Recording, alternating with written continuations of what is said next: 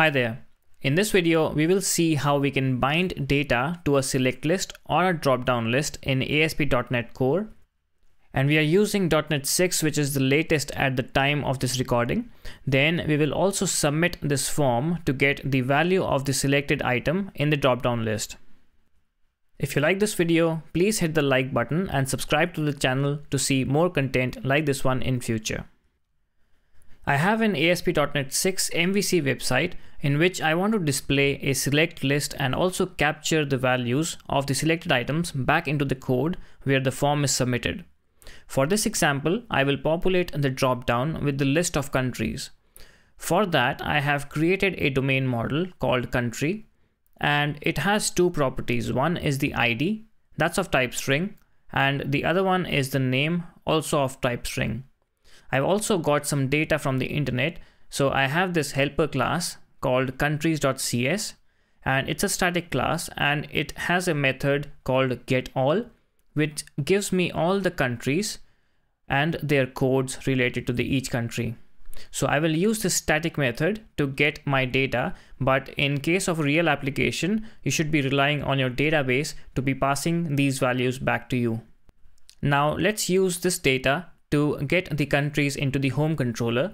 So we will populate the drop-down list inside the home page in the index page. So let's first use this static class over here to get countries. So I will write var countries data is equal to, and that's a static class, so I can say countries, and I will say dot get all is the method. And this is getting me all the countries and as a static list, but in your case, this would be changed with the call from a database or something. After we get the countries, we want to use a view model so that we can give the list of these countries to the home view. So I will create a view model, and I have a folder structure for that inside models. So I can say add a new class, and I will give it a name of home view model. Apart from all the other properties that you might have in your code, I would give two properties. One would be a display only. So I will say this is a comment display property. And this will be a list which will carry all the data to the view. So I will have a list, and the type of list here would be a select list item. Press Ctrl dot to import the missing references, and the select list item object is coming from Microsoft.ASP.NET Core.MVC.rendering. So I will import that using statement, and I will give it a name. So let's say this is countries select list. So this will carry all the data with the code and the name.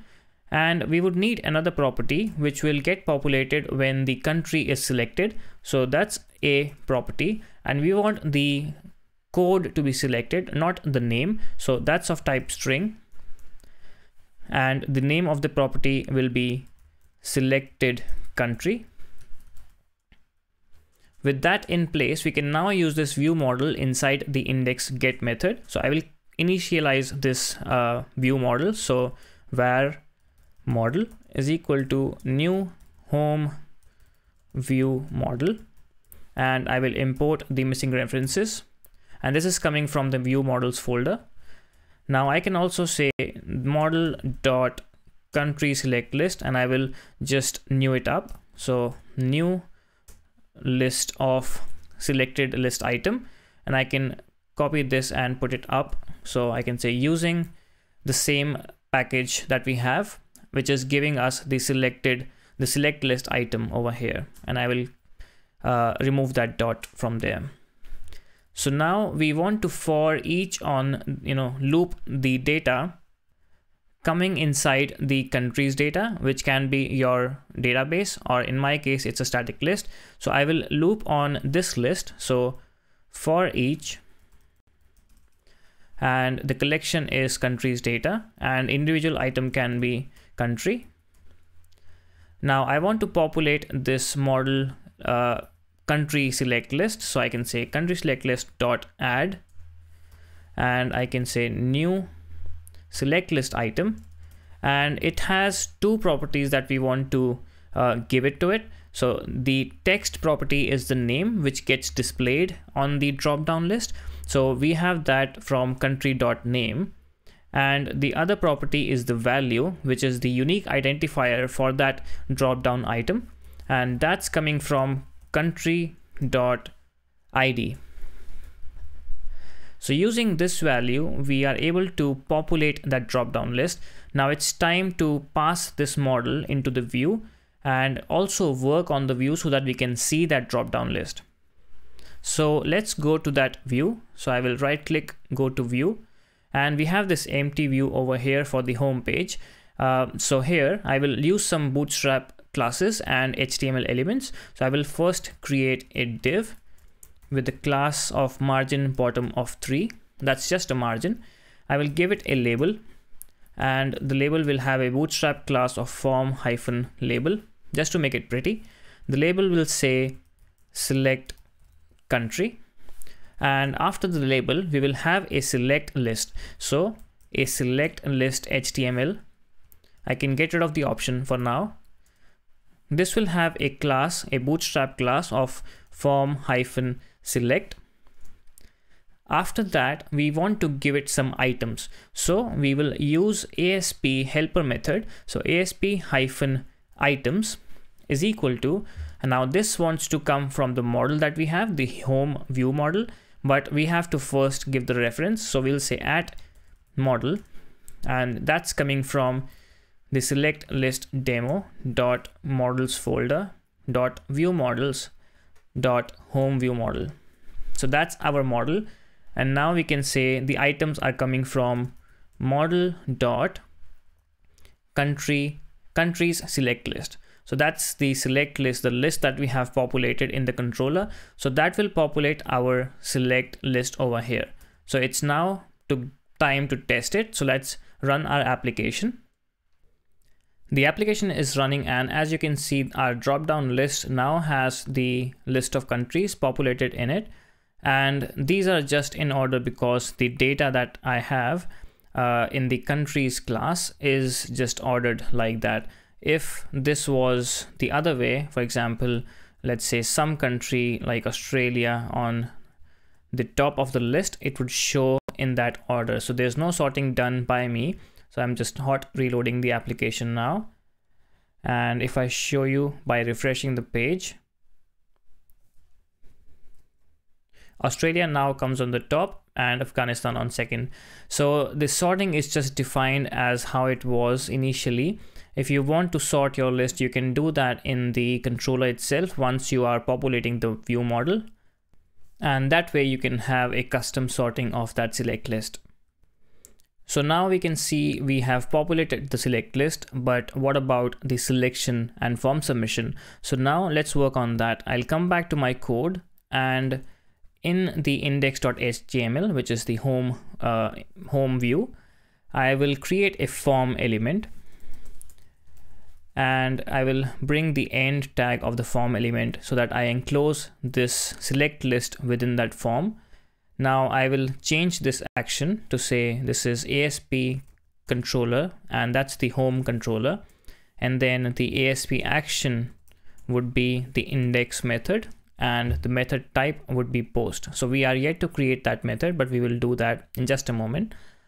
Along with the select list, we would also need a button to submit this form. So I will create a div with the class of margin bottom 3. And then inside this div, I will create a button, and the type of this button is submit. So type is equal to submit, and class is btn-primary, just some bootstrap classes. Now the value of this button would say submit. That's the text on that button. So now we have to create this action method index on the home controller. So let's come back to the home controller and stop the application. I would create another action method. So public iActionResult index, because that's the name we gave to the form. But this time this will be an HTTP post method, and the attribute coming inside this post model would be the model itself, so the home view model. So I will have that as an argument to this method, and I can just call it model. So now we are just keen to know if the model dot selected country is populated with the code of the country that we selected in the UI, and we will just store it in a variable. So let's say selected country, and just return it back to the index page if we so redirect to action index. So we are just keen in this value over here, so I'll put a breakpoint so that we can see what value is coming on the selection, and once there is a value you can do anything with it as per your liking. So with that, I also have to give one additional thing by which the select list would pass us the value back inside the property select country. So on the select list, like we have ASP-items, we have to give the ASP-for attribute as well. So ASP-for, and this will be for the selected country. So I can say selected country. So whatever value of the option is selected from this drop-down list gets populated inside this model property selected country. And with that, we are now ready to test this. So we have our application running, and this time you can also see the submit button. So let's say I select New Zealand, and let's try to submit this form. It comes to the index post method in the home controller, and I have this selected country in the model, which comes as NZ, which is the country code for New Zealand as defined in our countries.cs file in the static file. So if I scroll down to New Zealand, I can just search for it, but here it is, it's NZ. So the code for the selected country is coming back in the post method, so you know what the user selected, and now you can perform different actions on the selected country. Along with this, if you want to add the another item in the top of this list saying please select a country, you can also do that. I'll just press continue from here and come back to the index.cs HTML. Inside this select list, I can add and create an option.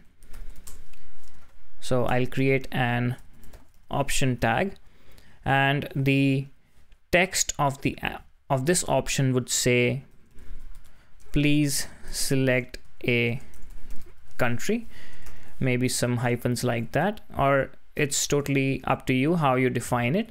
And you can define a value as empty or some negative number, or let's say no selected value, something like that, so you can check it later in the code behind if this was a unselected value or a default value, and this will appear at the top of this selection. So if I hot reload my application, let's come back and refresh this. So now please select a country option comes as at the top, and we can see that now the user will be prompted to select a country. You can have different kind of validations for this one, but that's totally up to you. But there is an option out there so that you can give a default option just before you populate the select list. So I hope you liked this video, and if you did, please hit the like button and also subscribe to the channel so that you get more videos like this one. I hope you have a nice day, and I'll see you all in the next one.